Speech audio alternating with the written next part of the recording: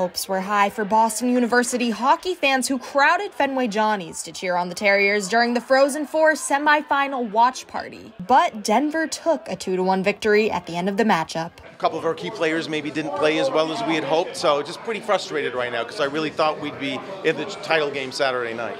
It just seemed like we really struggled to set up plays to keep the puck in Denver's end and get a lot of scoring opportunities. So offense seemed to struggle a little bit.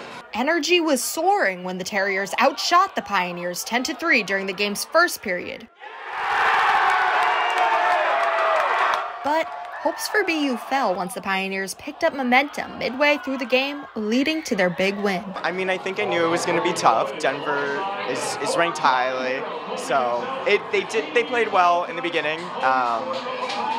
I had a feeling it was going to be a close game. Toplinski said he thought the game could have been played more fairly. The refs didn't call some things, and especially the one call where like the ref was clearly in the way and a hindrance, and then there was no call. So I know that's like a cop-out to say like what did they do wrong, but I think the refs weren't the best this game.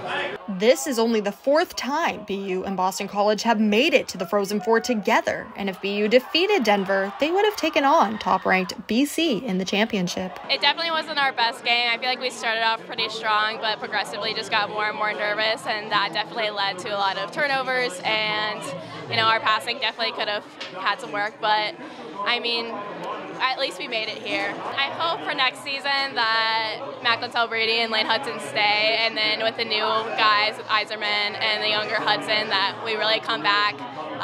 We can win next season. Reporting for BU TV, I'm Chloe Adams.